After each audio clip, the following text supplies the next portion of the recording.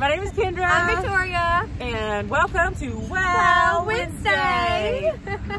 Can you tell by our colors that we're celebrating something other than environmentally happy things? Yes, it is St. Patrick's week, everybody. So not only this week do we want to, wear green, be green, celebrate green, we also want to go green. That's right. Of course. That's right. So it's a great week to do that. Yes, it is. So if you haven't started your green routine yet, you can start now. Yes. What a great week to start it. Opportunity. And as you can see behind us, we have a garden. It's got all kinds of cabbage and collards and all kinds of stuff. I got kale in my house growing. So that's a great way to even start, practice your farm to table or love that. And you get your compost from here. Composting, start getting the habit of, putting your eggshells or your coffee grains or, whatever, put those in your garden. I mean, that's what I do to my plants and they love it and eat it up. Oh, it's good stuff. Yes. Great nutrients, and you can just get it here, but call before you come to make sure we got some. Yes. So. Yeah, it is really good material and we do sell out. So. Yeah. Or if you make your own, then you won't even have to worry about that problem. Very true. It's a way to green up your routine there. Very true. And then of course, don't forget, to recycle. So paper and cardboard, the easiest to recycle, or maybe start small and then build upon that program. Yes. Definitely start small if you haven't done it before. It's the easiest way, like Kendra said, just to start with, like, if you want to pick one item, like, what do you use the most of?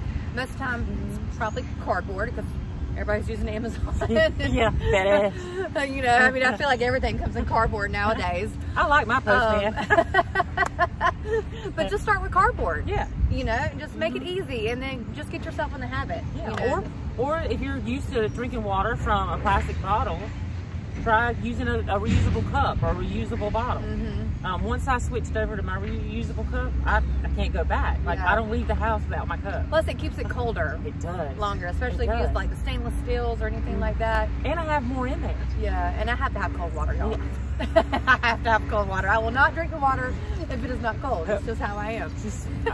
I now do that. So these things are really easy. So not only can you, celebrate St. Patrick's Day like that, or how like you pinch people that aren't wearing green on St. Patrick's Day, pinch the non-recyclers. Go get them. Or if somebody in your family does not like your idea of maybe starting to recycle, just go give them a pinch. I mean, don't hurt them. No hurting. Yeah. Okay, just yeah. Or go outside and just plant a tree. I love that. Just plant a tree. We all love trees. We all need trees. But I like to plant like the fruit trees or, something like that. Like, get you a good peach tree or an apple tree or something like that. Or magnolia tree. I like the flowering trees. They're beautiful. Yeah, so there's all kinds of ways to be green, go green. Green your routine. Celebrate green. Yes. Yes. Bring in the spring by being green. Love it. Love it. Well, hopefully we'll see y'all next week and enjoy your St. Patrick's week. Thank you guys. Thank y'all.